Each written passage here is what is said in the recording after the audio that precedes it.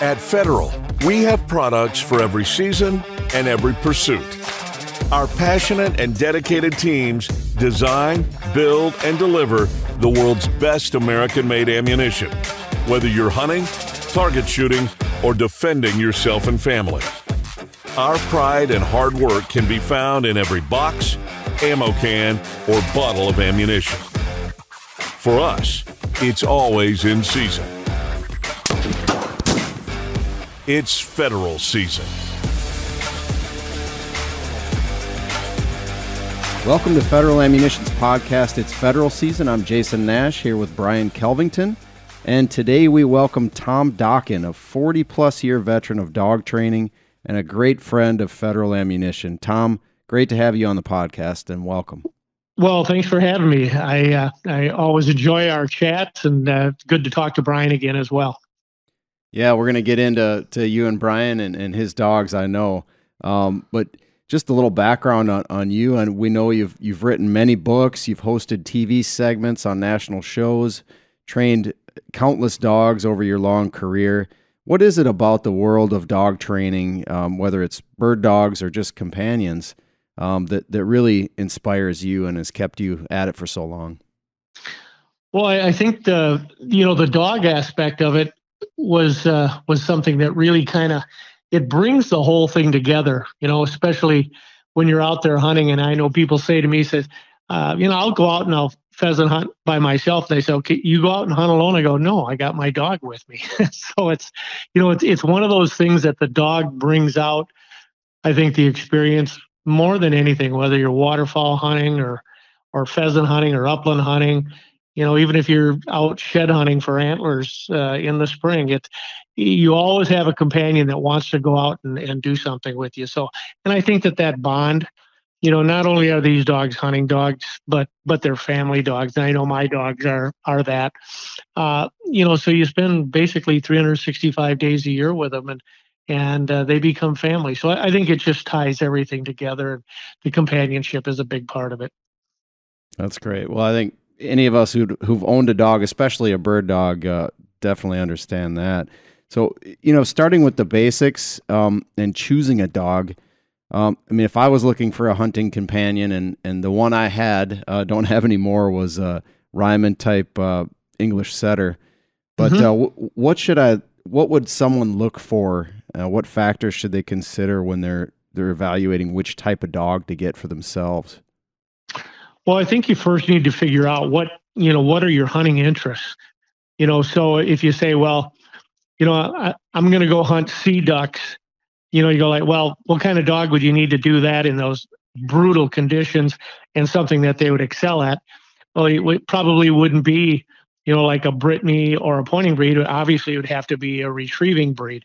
On the same hand, if you say, like, I'm a diehard grouse hunter, that's what I love to do, or a diehard quail hunter, well, then you're going to be probably shifting more to the pointing breeds, even in the pheasant, area as well. Even though you can hunt pheasants with retrievers and spaniels, you just got to figure out first, what are you going to be hunting, and then what dog would match your environment as well. And even within the pointing dog breeds, some of the pointing dog breeds need a lot more space on a daily basis to just get enough exercise, maybe, than others. So those are the factors. Figure out what you're going to hunt first, and then start selecting the breed within, whether it's a retriever, flusher, or a pointing breed. Hey, Tom, full disclosure, your team and you yourself, you worked on both my springers, Cusco and Mocha, and they've become great skilled hunters, and better, they're great family members. So not to be Captain Obvious, but a trained dog, I'm assuming, improves the relationship and reduces stress and chaos, correct? Well, it does, because, think about if you're living with them, just the basic obedience alone, even if we just pull the hunting part of, out of it, if you have a well-behaved family pet, you're going to do a lot more with them, so if you have a dog that listens well, pays attention, not only to, you as the owner, but maybe a significant other or kids, you're going to find reasons to take that dog with you no matter where you go. If you have one that does not behave, all of a sudden that dog becomes more isolated And it becomes more of a burden situation than, hey, we're going to the store, we're going to do this. The dog would be a natural, hey, let's go. And our dogs do that. They pretty much go everywhere with us. But without some control, and having a dog that behaves, yes, then it becomes a different situation. So give us some general recommendations on when to start your puppy in the training cycle. Well, nowadays it starts off, and I always tell people it starts probably the minute that you pick that puppy up from the breeder. And an explanation for that would be, when I would pick a puppy up, and I mean physically pick a puppy up from a breeder or a puppy that I'm going to select. When I pick it up and hold it in my arms for the first time, I'm actually going to start the training process then. And what normally happens is you're picking that puppy up and you're taking it away from its litter mates. So you've picked it up, you have it in your arms, and that puppy is going to want to communicate and say, well, I want to get back down with my litter mates. So what they'll do is they'll start to struggle in your arms. And what I'll do, the first little lesson that I'll do is when they start to struggle, and they're all a little bit different, but if they start to struggle, I'll just put a little pressure against them while I'm holding on to them. And you're going to find out a little bit about your puppy's personality by how much they struggle. And as they struggle, I'll just increase the pressure. As soon as they relax in my arms, I'll let the pressure off. So what they're learning is if I'm going to fight to try to get away from being held or controlled, it doesn't work. As soon as I relax and comply, I'm going to be put back on the ground. So it actually really starts the first time you pick that puppy up. Because when you think about it, if they learn to give into a little bit of pressure, if you have them on a leash, don't they, really need to learn how to give into some pressure on a leash? And then treat training starts, day one. As soon as your puppy will take a little kibble out of your hand, start using it for the come command. And the nice part about doing that, starting it so quick, is you're not forcing your puppy to do anything. They're actually working for that treat. So they'll always work better early on when they're babies if they're working for themselves. They're not really working for you. They're working to get that reward. Later on in training, that's going to go to a praise reward. But early on, treat training will start. So I tell people by the time they're 12 weeks old, they should know to come, sit, lay down, kennel, all your basic commands, because it can be food-based. And then gradually, by the time they're around 4 to 5 months old, it really starts going all to leash and then starts going more to praise. But literally, day one, that's when it should start. That's good advice. And, there's obviously trainers like yourself, Dokken's Oak Ridge Kennels, but there's also do-it-yourself. There's a crowd that does it yourself. Are there any guidelines that maybe help you determine which one you should do, whether it's do your DIY or select a trainer? I think you have to first say, do I have the time? Do I have the time to do it? Because it is a commitment of time. So if you had that, 20 minutes a day, especially when they hit a certain age, by the time that they hit, a hunting dog, I'm saying, by the time they hit 5, 6 months old, do you have that 20 minutes a day or a half hour that you'd have to commit to your puppy to actually get it done? And there's windows of opportunity. So if you say, well, I didn't get to it, but now he's a year old. Well, you probably have a lot of habits now that you have to try to break. And the problem with breaking habits is the longer that habit's been in existence, it's like cutting off weeds. You can cut them off at the surface, but they're always going to be trying to pop up. So do you have the time to do it? And then also resources. A lot about training a dog is kind of like building a house. You have to put the foundation down first, then you can put up the walls, then you can put up the rafters. And so everything has a step process. Nowadays, there's so much good information out there, books, DVDs, you go online. The information is, just almost overwhelming. But the thing is, just go do something. A lot of people go, well, I didn't want to do anything because I didn't want to screw him up before you get him in for training. Well, no, that'd be like sending a child to school. He's going to kindergarten and you hand him off to the teacher and say, well, I think he knows his name. So you really have to kind of go get started. get involved with it, get the information you need. But then a professional trainer, that's what we do for a living. That our job is to take the time every day to train your dog. But then even if you have a professional trainer, you have to learn from the professional trainer what you need to do at home to maintain the training once the dog leaves. Perfect. Tom, one of the things, I mentioned I had a setter and pointing dog, and I did train him myself because I had lots of time back then. And Sure. I made plenty of mistakes, but I noticed that it took my dog a long time to really become a good hunter, and some of that could have been just the amateur training. But do you see a difference in breeds? What do you typically consider your timeline for dogs to really grow into a great hunting dog?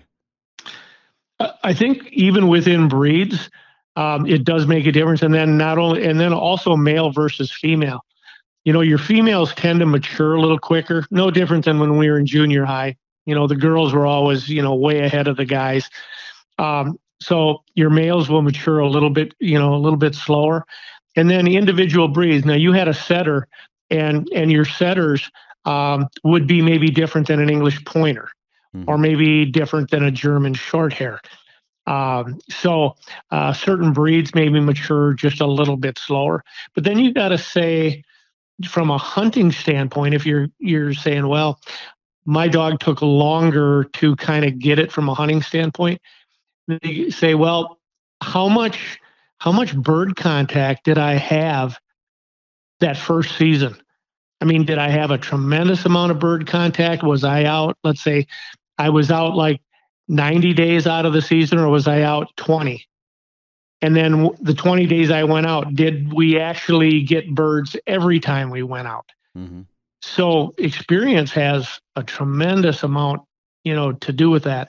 And I would suggest to people, especially like if you're going to have an upland dog, it's hard to predict, especially with a young dog. What are you going to see when you go out hunting? And if the bird numbers are down and you have a young dog on top of it, it's going to make it twice as hard. So I always tell people, take advantage, go to a game farm, take that young dog someplace where every time that you go, you're going to produce some birds and he's going to get some experience. They don't know that they're at a game farm, and you say, well, that's not the kind of hunt I want. But you got to figure that first year is all about the dog, and it's your job to make sure that they're successful. Obviously, you know my story because I brought my two springers to you guys because I didn't, like Jason. Unlike Jason, I didn't have the time with 3 kids in high school. And so, I selected the option of using a trainer. But when do you, for bird dog owners, when do you start bringing that firearm into the training regimen?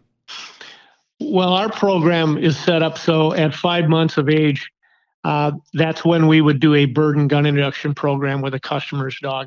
It's a 2-week course, and the whole emphasis is on introducing them properly to birds, getting them, and we say introducing to birds, get them to the point where we get them birdie, get them excited about birds, get them fired up that this is my mission in life, is to want these birds. And then the gun introduction is an extremely important part of that program too. It's one area of training that if you screw up the gun, you may not be able to come back and get your dog out of gun shyness if you do it wrong. And so here you have this great puppy, maybe had great bloodlines, great breeding, had a really good start, had one bad gun experience because it wasn't done properly, and their career might be over before it ever started. So that's why we started that bird and gun introduction program with these young pups, when they were 5 months old, probably about 35 years ago, because we'd see these dogs come in at a year and a half old, or maybe somebody had already shot around the dog, and your chances of having, success get less and less as the dog gets older, or especially if they've already had a bad experience. It doesn't necessarily have to be a gun either. It can be loud noise. It can be a nail gun. It could be anything that spooks a young puppy. So we always tell people, if you're going to come in for that course, we just as soon have you not do any shooting before we get into that course, because let us do it, because we've done thousands of these bird and gun introductions. So you need to do it right. I tell people, you can do a bad job with sit and still have a hunting dog. You can't do a bad job with the gun and still have a hunting dog. A great point. It is. When do you, when's the right time to take your hunting dog to the field for the first time? Only after they've been introduced to birds and gun, really, because if you're going to take them into the field and your purpose is to actually be able to shoot something for them, they have to be gun broke properly. And here's what can happen. So let's say you take a dog out that has not been shot around. Let's say he's 5-6 months old. He's all of a sudden he's running around. Maybe he didn't see a bird get up and he hears this huge boom. All right. So it could be a problem just with that noise. He goes like, "Oop, I'm done." He comes running back to you for security, and you just can't go like, "Oh, that's okay. Go out and let's do this again." Or think about this. He stumbles on a bird, and I say stumbles on a bird because a lot of times they don't know what they're doing to start with. The bird flushes, and this huge boom goes off immediately after the bird flushes. Now, you risk the factor that he says that bird made that loud noise that I'm afraid of. So now he does not even want to, if he smells a bird, no way is he going to go near it to flush it because he knows it causes that big boom. So we tell people once we get through a bird and gun introduction program and we're actually able to shoot birds over your puppy by the time he's 5 months old, we say, you have a hunting dog now. And you do have a hunting dog. Do you have a trained dog? No, but you do have a hunting dog. And by trained dog, meaning is all of the control, all of the obedience. Those are courses that we would do a little later on, get all of the control and all of the more advanced work on them. But if you can shoot over your puppy and they love birds, then you can take them hunting.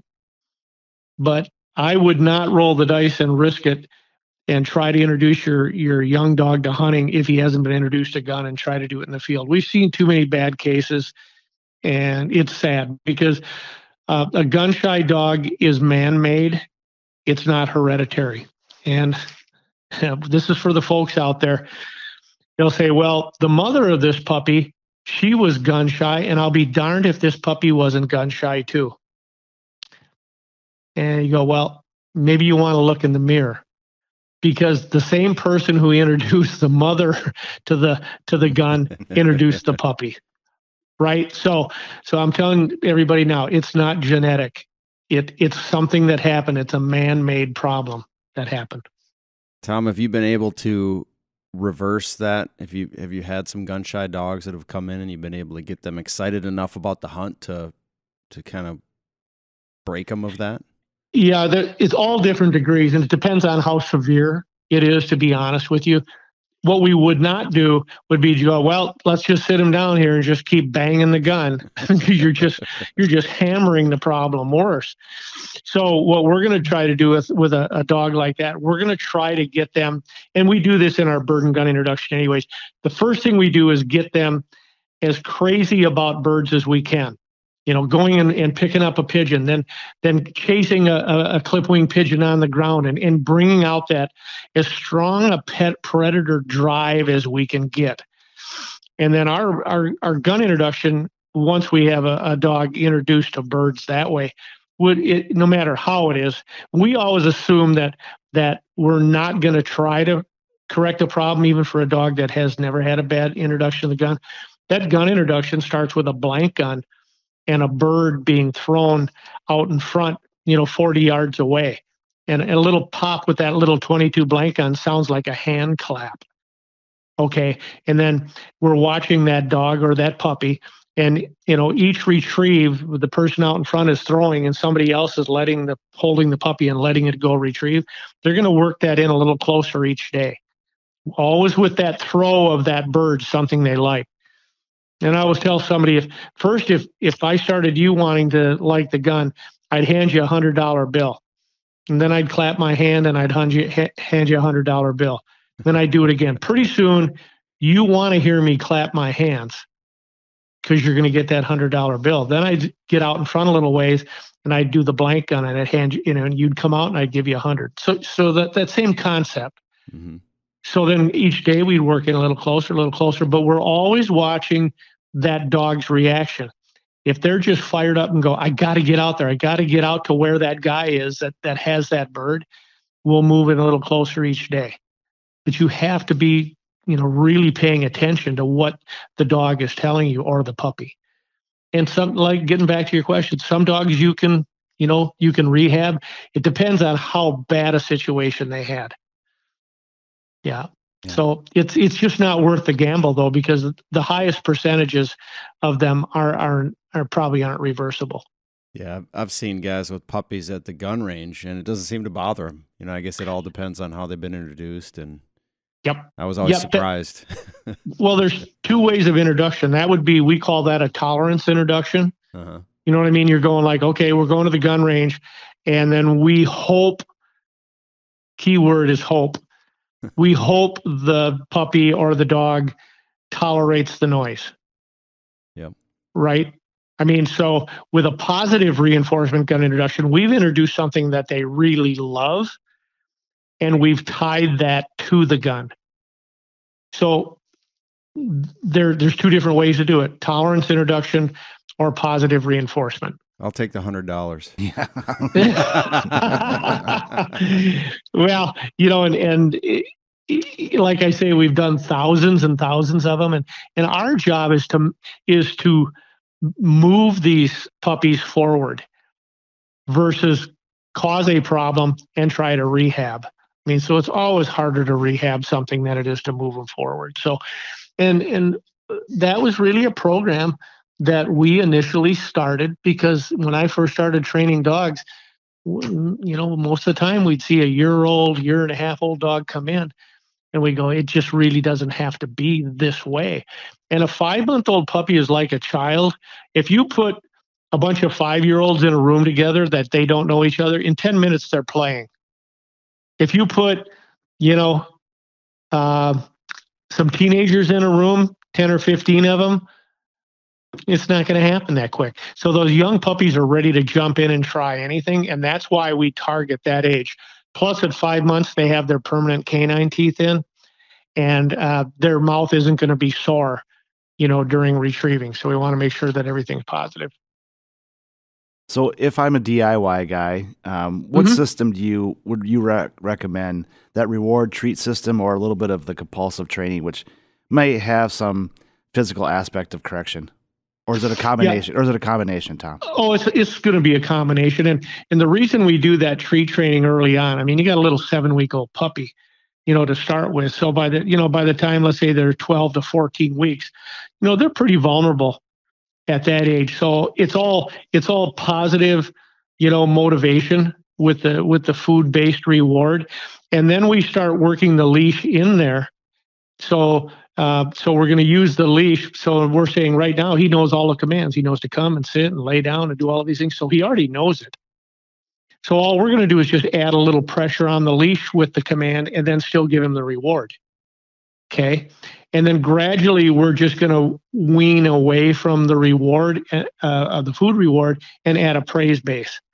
And then some discipline has to be necessary.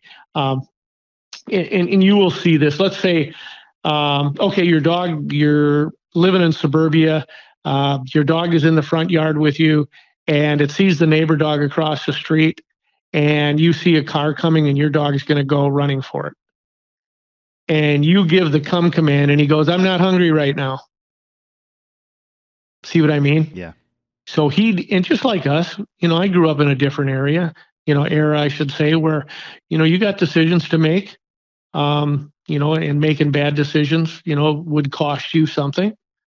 So you want to have the ability for these dogs to know that I'll always give you the chance to do the command properly. And then consequences are going to be based on, the dog's personality. But, check cord or leash, remote training collars have changed dog training immensely within probably the last 20 years, even though they've been around for over 50, because the technology changed. So now, like say, if I gave a little tug on a leash and said, come, I can make the remote training collar about the same tug on the leash because I can set it at whatever level I need it for the dog's personality. So the collar actually will modify to the dog's personality, so you never use any more correction. So it's like you have a mile-long leash on your dog. Mhm. So now you can go out and you can have a dog performing everything off leash, basic obedience commands, and in the field, and act like you have a leash. So, but the food base for us, for what we want, because we need off leash. We need off leash with distractions. A deer gets up, a rabbit gets up, the dog is going to go chase a car. Some of those things we need off leash. And I've never had a customer, even if it was an obedience customer, just straight obedience, that goes, if I said, "Would you like your dog to come without the use of a leash?" I've never had anybody say no. Yeah. Right. Right? We always want that. We want to have it. And nowadays, having the equipment that's available to us, it's easier than ever to just reinforce the command. And you know what is nice about it is your dog wants to have some structure. They're a pack animal. They want structure. They actually need some structure, and they're happier when they have some structure. Yeah. I know Cusco and Mocha, they both like to have some structure, especially at 6:30 when it's time for breakfast. But anyways, hey Tom, if you don't mind sticking around, we're going to take a little short break, and we come back, we'll talk about some specific breeds and some hunting talk when we come back after the short break. Meet the industry's widest variety of game-changing ammunition. However you shoot and whatever you hunt, fortune favors the prepared. And nothing prepares you better than Federal Premium. It's a gold standard advantage delivered directly from the experts in premium ammunition. Find your Federal Premium advantage today. Welcome back to It's Federal Season and our technology segment, Tech Talk. Welcome back. We're joined by Tom Dokken of Dokken's Oak Ridge Kennels. He's a career dog trainer, author, and avid hunter. So, Tom, before we get into specific breeds, and I know we all want to talk about our favorite breeds, Tom, what are some tips you've got for late season when dealing with the snow and cold conditions for a bird dog?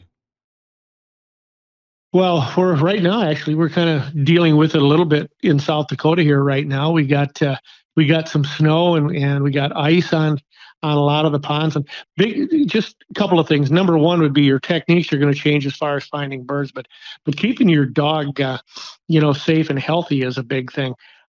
So some things right now is crusted snow is going to be really tough on your dog's feet, and if your dog is busting through a lot of snow, you got to be looking at them. You got to look at their chest for any abrasions, cuts. You got to be looking at their pads to make sure that they haven't ripped up their pads. Look at their nails to make sure that they haven't, on this ice, haven't started to get some cuts and sores right where the nail meets the toe. That's extremely important. And also, we never think about this that much during the harder part of the season where it's cold, we got extreme temperatures, but these dogs get dehydrated really fast, and they get dehydrated a little faster even in these cold temperatures where you think, well, that doesn't make sense, it's not hot out, but they are going to get dehydrated. So you have your water bottles with you when you're out in the field, because this time of year you're not going to run into any open water or a cattle dugout to let them jump in and get that. So bring your water bottles. I'm going to give you a tip on getting your dog to drink out of a water bottle. You can do this first if you just want, just take like a normal water bottle that you might get and take and just smear some peanut butter on the end of the bottle and get your dog so he recognizes that bottle. He should go up and lick the end of it. And then just get yourself one of those bottles that has a little spout on it, and then you can start it there. But you want the dog to start targeting that bottle. And then I like using, there's a little additive, digestive enzymes called Fortiflora. It's a Purina product. It's a granule that, if your dog isn't good about drinking, especially when they're out hunting, a lot of them is like, I don't want to drink, I just want to go. Put some of that Fortiflora because it tastes really good. Put it in their water bottle. They're gonna drink more. And then even during feeding time at night, go ahead And if you want to put some of that on the food too, it's just going to give them better. So I had a dog that I'd take him on a hunting trip, and you'd have to do just about anything to get him to eat because he was so fired up to eat. And you can't go 2-3 days without your dog eating when you're on a hunting trip. So you got to really look at them. End of the day, and I like doing this during the day too. Get your dog so he can roll over. You can just check him out really good. Eyes, ears, all different things. Weed seeds in their eyes. It's another big thing. Don't go digging in there with your finger. My dogs are used to me like I'll kind of open the eyelids up a little bit and I'll blow in there to blow any weed seeds out. It's little things, but it's our job to make sure that they're safe. That's our job. Yeah, their job is to hunt. It's our job to make sure we take care of them. Yeah, just experiencing that myself. We came back from South Dakota a week and a half ago, and a lot of milo fields, and little Mocha got she had a cut on her cornea, so a little scratch on her cornea. So it's just a matter of noticing it that first night and then taking her out of the field so she didn't hunt any further, do any more damage, and then get her back to the vet. So it really is on the owner to make sure your dogs are ready to go. Should we be looking for like frostbite? Can dogs get frostbite, Tom? Well, I think you can put them in, depending on the breed too, I think you can put them in situations where I don't know if it would be considered total frostbite, but you could see this would be more like if you had an outside dog that was maybe out all the time, maybe in a back kennel that you didn't have a good dog house or something. You'll see, even wild animals that their ears will get froze. You know what I mean? So once again, it's what environment you put them in. If they're moving, I had an English pointer one time that, you're hunting late season. I'm talking cold now, below 0 temps. And as long as you're moving, they're fine. You'd stop for 20, 30 minutes. You'd be maybe by the vehicle. You go like, okay, we got to get going. I mean, they have a coat on them more for a purpose for hunting in warm climates and warm temperatures. Okay, so you have to be aware of that and what your dog's coat is like. German Shorthairs are going to have a tight coat. Any of your tight-coated dogs, as long as they're moving, fine. And then if you're going to be transporting your dog not in the vehicle with you, or maybe in the back of the vehicle, let's just say you have a topper, get an insulated cover to put over it. And then another thing that you want to do is maybe take and get a piece of styrofoam and put underneath the crate, because that crate's going to probably be on that metal bed. And so your dog is actually going to be cold, doing that. And so, protect them, get them to where, they're going to be protected, in that situation. And then one other thing that I think is important, I try to tell this at the end of my seminars when I'm doing them, is 2 things. The last thing that you take out of the vehicle when you get to your hunting spot is the dog. The first thing you put away when you get back to the vehicle is the dog. And I'll tell you why. Let's say you let the dog out. You've just pulled off the gravel road. You let the dog out. Now you're looking for your shells and you're grabbing your gun and doing this. Well, your dog's probably not going to stand right there. All of a sudden, they're in the ditch on the other side. A vehicle comes by. I don't need to tell you what can happen. And I've been around this so long that you hear these stories. So if it's the last thing you take out of the vehicle, your eyes are on the dog and you're taking them. And if it's the first thing you put away, the dog's not running around the vehicle, getting in the ditch, getting on the road and having an accident. It's just another one of those things that we have to be thinking ahead and be responsible.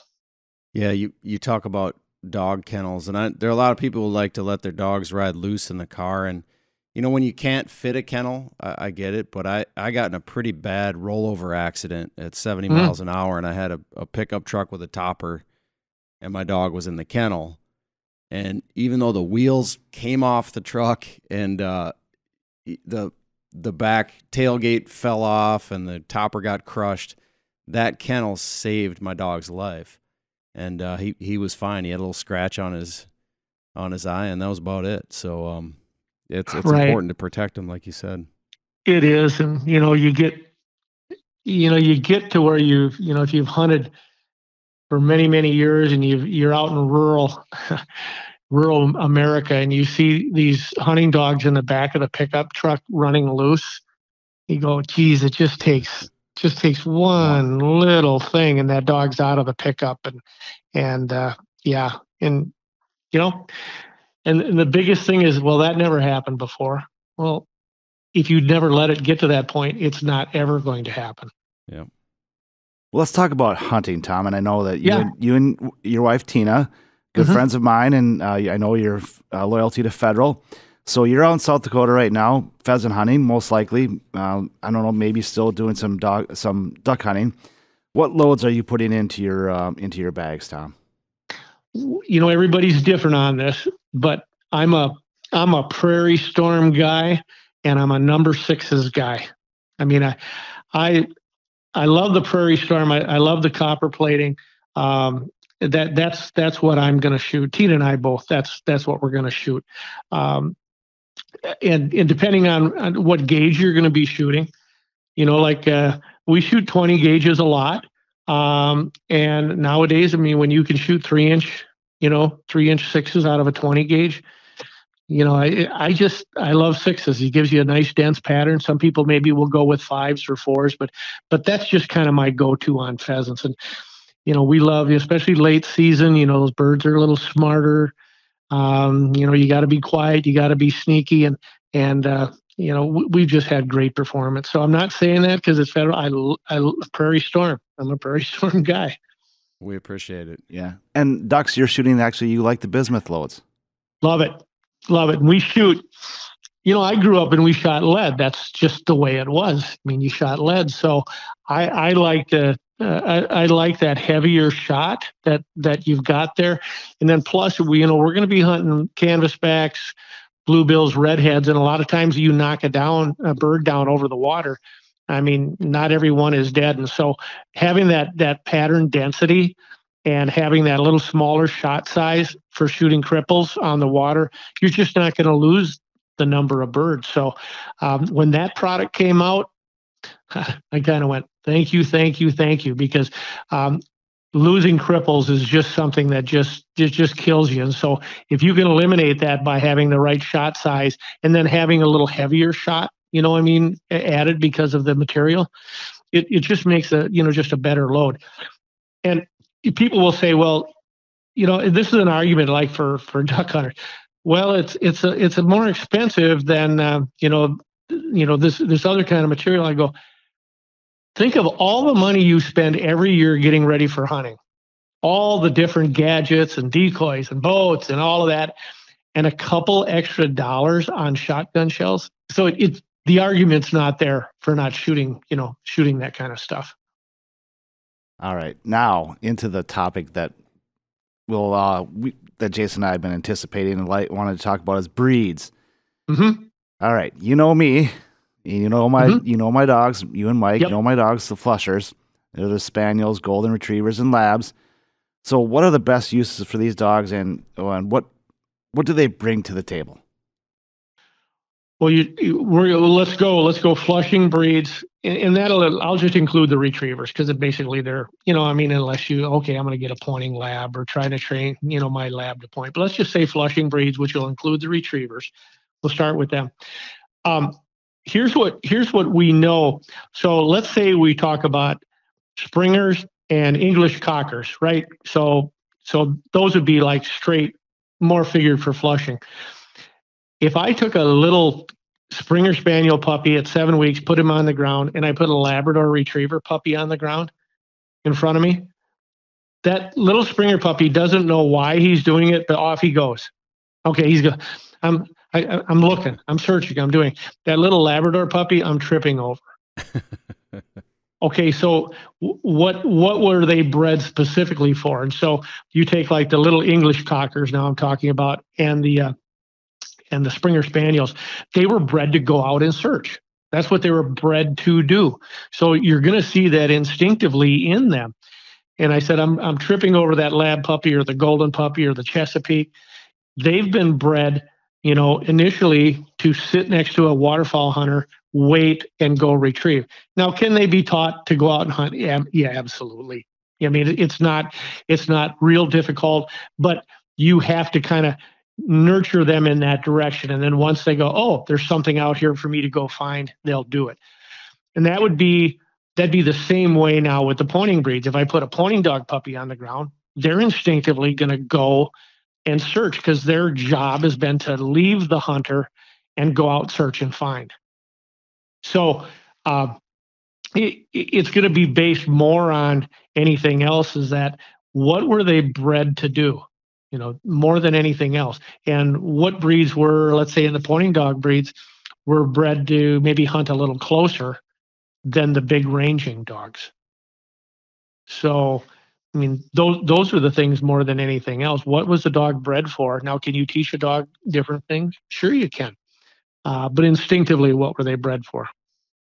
Yeah, and I've always been a fan of pointing dogs just because that was my first introduction to a hunting breed, and I like to grouse hunt. But one thing I noticed on pheasants is sometimes you want to honor a point. You get a dog that's really staunch and locks up on a hen. Meanwhile, the roosters are running to the end of the row. Do you have any thoughts on that or tips about what to do when the ones you can actually shoot are already at the end of the row? Well, this is the age-old question with roosters and pointing dogs. Is there? Yeah, the dumb ones sat tight and got shot. Right. So survival says run, and people go, well, my dog will only point roosters. I don't know about that one. That, and what happens is that, how many hens did that dog go past, before it got to that rooster. So, but, getting back to the question is, birds that do run are tough on pointing dogs because we're telling the pointing dog, do not, as soon as you smell it, point. And you don't want a pointing dog that as soon as they smell it, well, get a little closer to it. Go a little closer. I want you to get a little closer to it because what's going to happen is they get closer. It's going to flush, right? So now that pointing dog's out there 75, 80 yards, he's on point. And we don't want him inching his way in there closer because it's going to flush before you get there. And you're going to get, in a lot of cases, we call it false points, where the dog, strong scent, comes on point. Now that bird moves out and runs about 30 yards or so. You come up there and go, that bird's got to be here. He's got to be right in front. He's pointing. And then all of a sudden the dog kind of goes, it's not as strong as it was. And now, okay, well, let's let him go. Let's let him move a little further. So you might have 10 or 15 false points as you work your way down this field. Always anticipating, it's got to be here. It's got to be here. It's got to be here. Whereas, we started hunting some Mearns quail in Arizona, probably one of the best holding upland birds that I've ever seen. I mean, you could have a dog on point, go eat lunch, and then come back and flush him. I mean, and that would be the perfect bird, for any pointing dog guy, because they don't really on a normal basis run a lot. They'll just hold where they are. So you have to be able to adapt and adjust and know that you're going to get some false points. And the problem is, for a lot of these pointing dogs, they're going to start doing more trailing because that bird is moving. And the more they trail, the more they're going to be pushing. So you got to appreciate the times when you get those roosters to hold, but then the kind of cover that you go in might make a difference too. Another problem is late season now, we're hunting cattail sloughs. So not being able to see your pointer, that they're on point, well then let's get some technology in there, because now you can have a tracking collar on your dog and go, well, I don't see him, but he's 50 yards away from me. And yeah, he's still moving. Or, nope, he's on point. And the direction to go get him. I'll use a beeper collar late season if we're hunting a lot of big cattail sloughs, even on a flushing breed. And I don't want it, it's not going to continually beep. But if I go, well, I can't, where is he? He might be 25 yards from me in perfect range. I'll just hit, and I set mine for hawk scream. I'll hit it, the button, and it'll just give a hawk scream. so I know where he's at. But then my dogs have also been taught when they hear hawk scream, I want you to check back in with me. So I use it just like a whistle. So, technology's there, especially for the pointing breeds now where, you can give them a little bit more leeway and know that, okay, he's just over the hill, but he's 75 yards. As long as you know your dog's going to point, obviously. Yeah, I used to use the old-fashioned bell, but on a windy day, and especially as you get older, your hearing goes worse.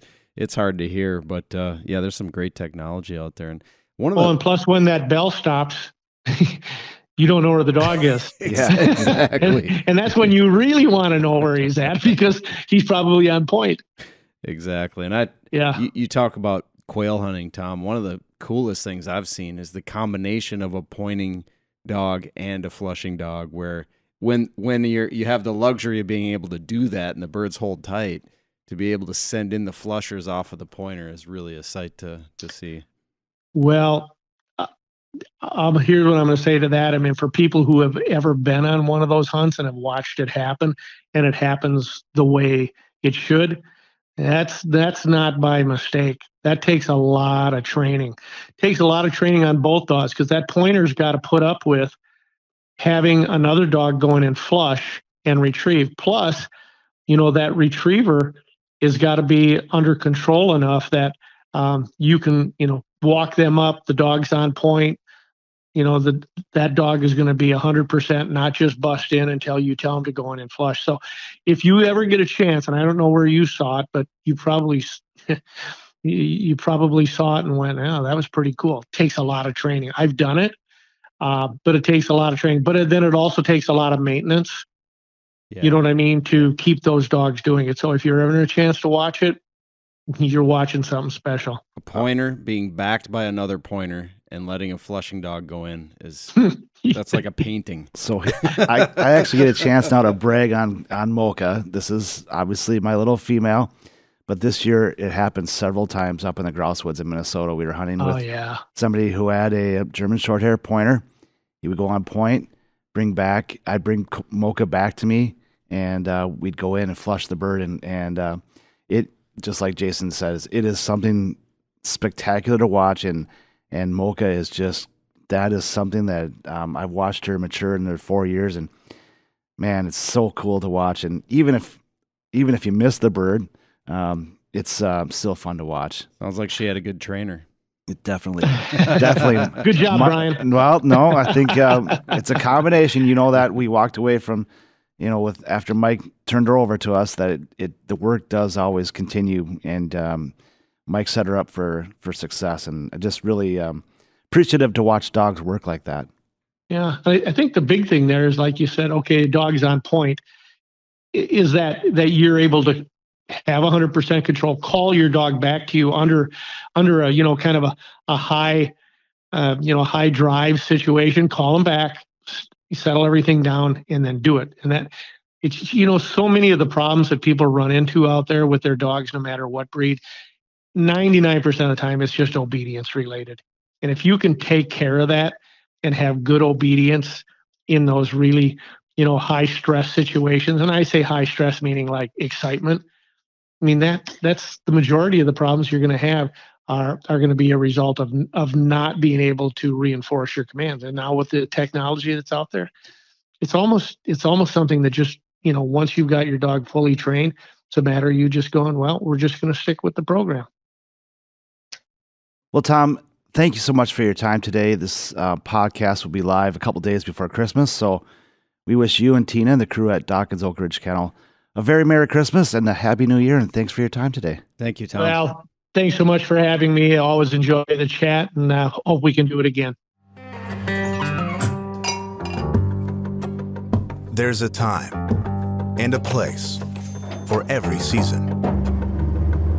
This is that time, and these are those special places. When preparation gives way to anticipation, rituals, and traditions. Friends, family, forever. This is what you live for. It's time to celebrate the annual tradition like no other. It's federal season. Welcome back to It's Federal Season and the News and Notes segment. Welcome back to the final segment of It's Federal Season. It's a few days before Christmas, and if you need some last-minute gifts, check out our merchandise page at federalpremium.com for branded gear and apparel. New for customers also this year is Federal Connection. It's an all-new ammunition subscription service. You never have to worry about running out of your go-to rounds again or have to look for them on store shelves. Sign up for a 1-year contract and we'll deliver 5 boxes of your favorite handgun ammunition right to your door each month.